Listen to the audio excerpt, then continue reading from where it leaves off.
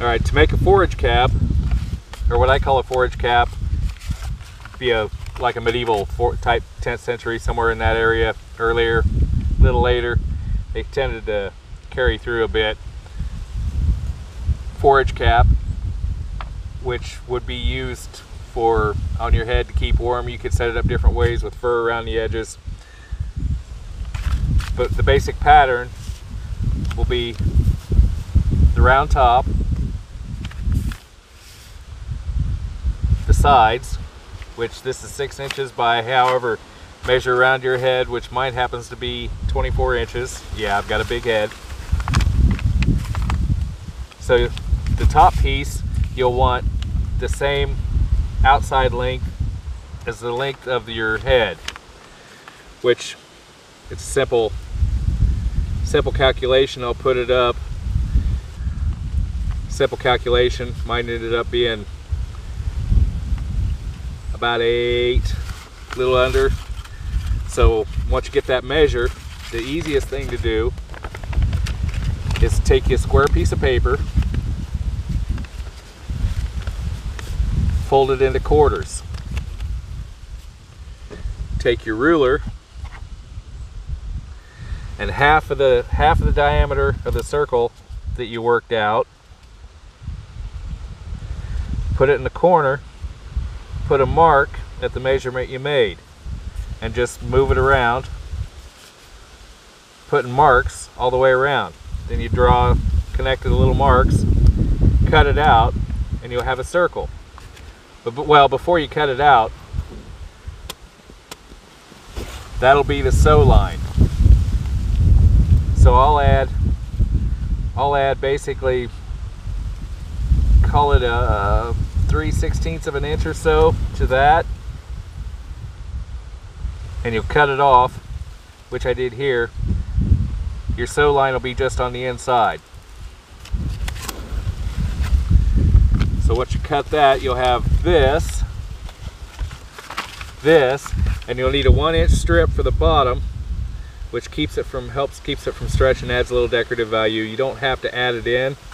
If you don't, you'll need, well, if you don't need to add it in. You'll just have to do something else, which we'll talk about later. But this is your basic forage cap. It's 2 pieces. There's other things you can do to it, which I'm doing to this, but the 2 pieces will form up. You'll sew this together, sew this in, and it looks kind of like a bucket in a way, which it kind of is. But it's also, you make it out of cloth, leather. I'm using leather. So once you cut your pieces out of your leather, once you have your pattern, you'll end up with this,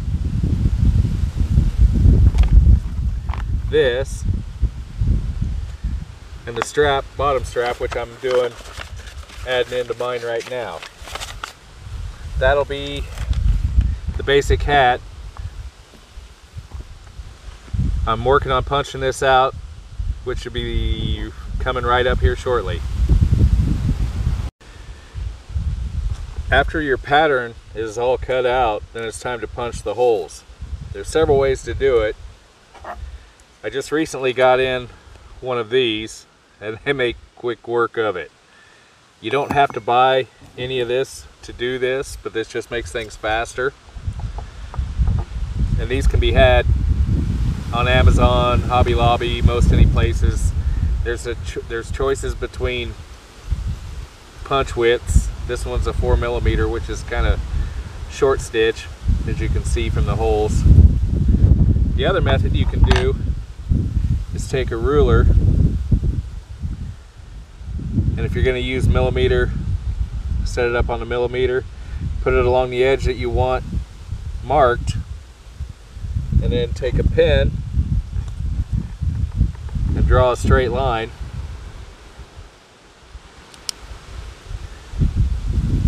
Down along where you want your marks, or where your holes. Then you go in and count off what your width is. Say you want 5mm. Okay, so you put one line there, and since each centimeter is 10 millimeters for the Americans that don't know this. If you go 5, then you put another mark at the 5. Just continue down the line. This is a little slower, but it'll get you there. After a while, you don't even need to do this. You can just go through and eye it, because your eye is a really good gauge after a bit. Then you take your punch, after everything's all said and done, set it on your intersection right there and push straight down and make a hole through the leather. Then go to the next one, push straight down, make a hole through the leather. You do this on both sides of the pieces you want to sew together.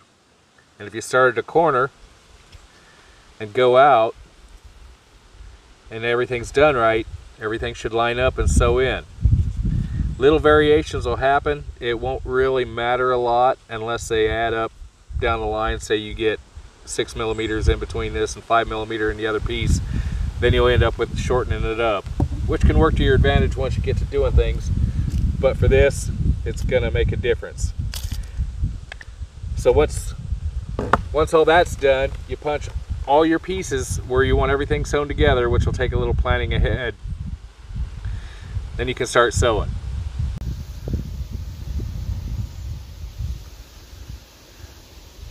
When you're punching holes, you start out on the end, start working it in, following the edge, however far in you want to sew. Your last hole, as you can see right here, put the first one in, that way you maintain your spacing. Slide the first prong in, line everything up, give it a few taps. I like to use the end of a piece of wood, 4x4, 2x4, whatever. It allows you to punch in. It doesn't really hurt anything. It takes quite a while before you start wanting to roll the leather down into a trench like you do here. And which causes problems, and it'll start throwing your line of holes off as the leather moves around on you. But also, there's less damage to the end of your tools on the ends, because you're just pushing through the end grain.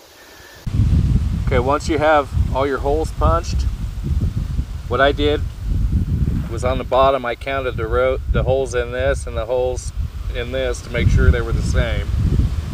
Most of the time they are if everything's done right. If not, sometimes they're off a little bit, so you have to make a little bit of adjustments in your sewing. But what I'll do is, this is the band around the bottom of the hat, so I'm going to put it on first. What I like to do, since I'm using fairly heavy needles and hemp cord to sew this together, I got my length of hemp cord that I've waxed, a needle on each end, because we're going to be doing a saddle stitch. So I pull it through. That's the first stitch. Get hold of the other needle.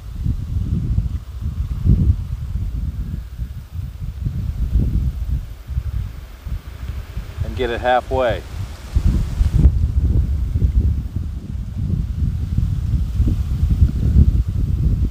All right, at that point you got your first stitch in.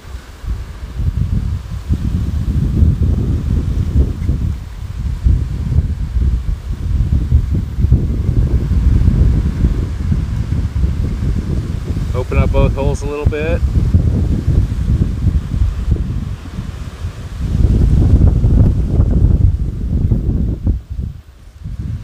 You have to be kind of careful on this first stitch until you get everything in, not to jerk this too tight.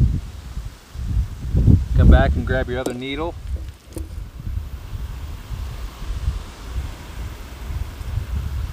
And back through the same hole. I'm using blunt needles on this. You don't want sharp needles because your holes are already done.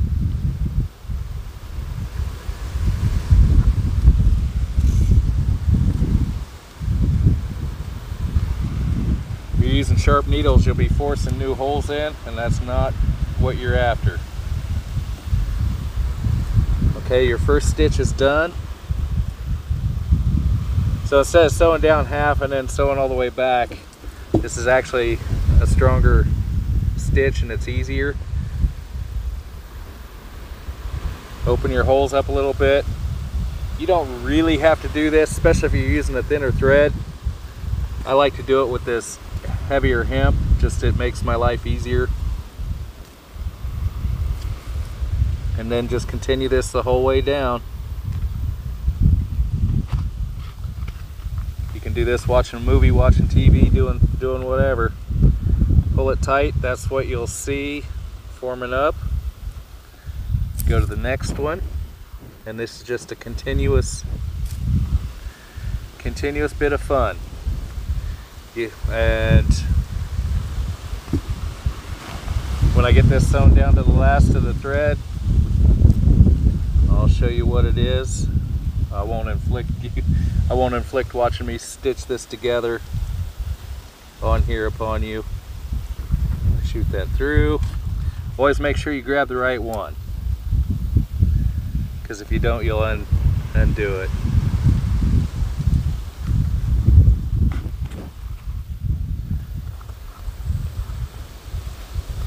That's a simple saddle stitch. We'll sew down the whole length of this. I keep my thread shorter. It's easier to work with where you're not pulling through 2 and 3 yards of thread at once, because it's easy enough to add in. I'll show you that here shortly. Alright, we're at the point where I'm running out of thread. So what I'm going to do is, we pulled it through. You take your awl, open up the hole. Don't worry about really pushing it open too far, because they will close back up. As you can see, I've opened up every one of these and they've closed up around. You just don't want to punch them out where you remove material. Go back on itself, and these kind of tend to lock on themselves a little bit.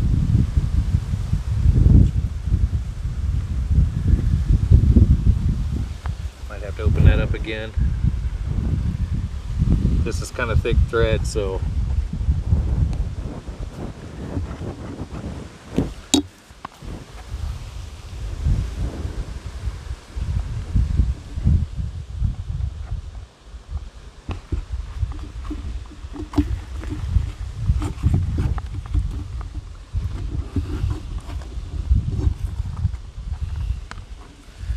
pull it through. Then I'll go back here.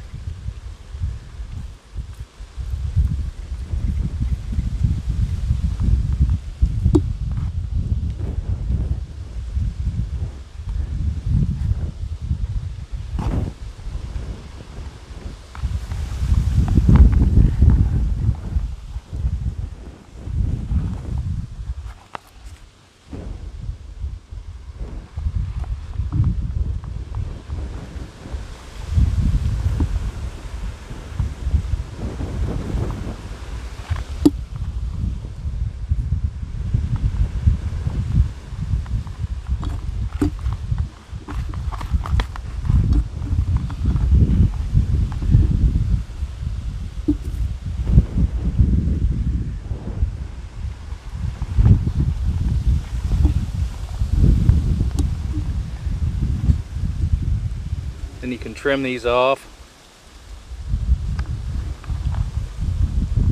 Cut these off later. You get another length of thread, cord, put a needle on both ends,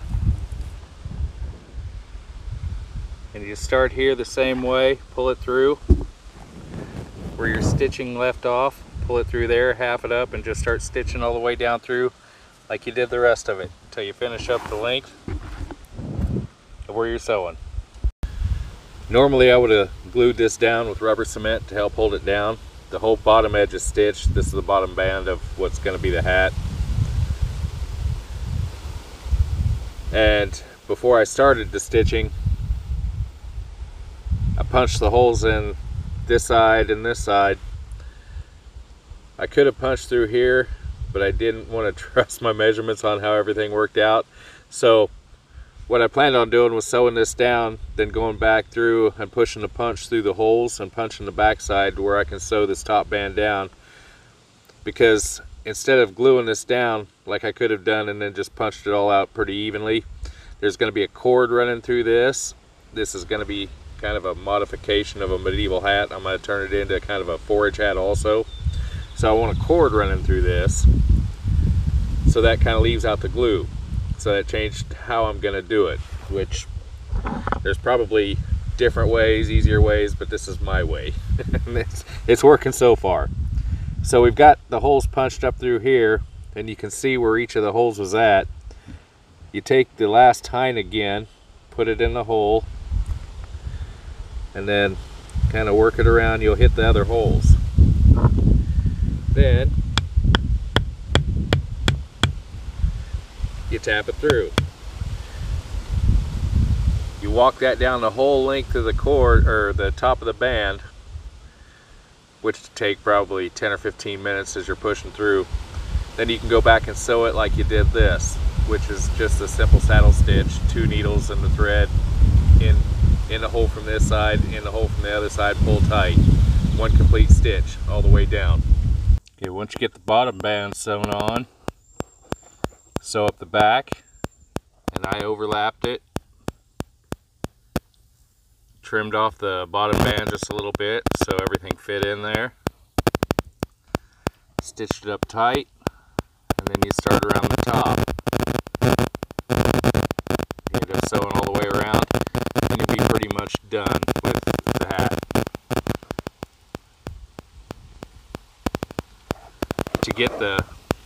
To get the cord through, I'll put a picture up of what I did. Is before I sewn up the back right here, I took a coat hanger, bent it out, and bent a little loop in the end, and run this thread through the end and pulled it all the way through while it was still straight. Then I'll use this to pull the other cordage through once it's done, the other that I'm making. I'll show that on video of pulling it through, but beyond that it's all just simple basic stuff. Sewn in.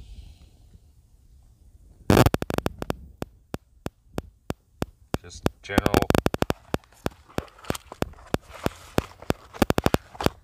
simple. This is the pocket with the antler button. Simple cut. This is just 2 layers that were sewn, that are glued together. They're being sewn together around the edge. So this hat will have a little hidden compartment. The easiest way for me to stitch this, especially if you have more than, after you have all your holes punched, I'm using hemp, which is a fairly coarse thread. If you were using like a bonded nylon or something along that line that's a little thinner, you probably wouldn't need to do this so bad. But I take an awl, I push through all the holes, and if you're careful, you won't drive new holes. Just follow the old ones through, and all that does is that opens them up, that pushes all the fibers to the side.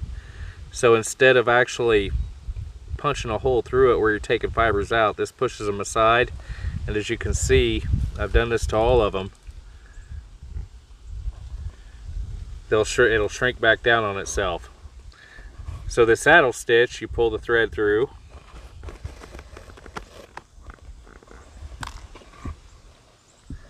and then take the other side and come in behind. This is why I open up the hole.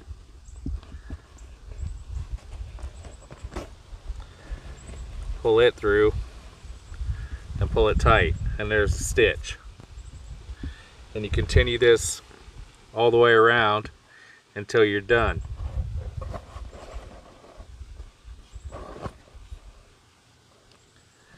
And you'll end up with a hat, a bag, or whatever you're trying to do. But in this case, it's a hat.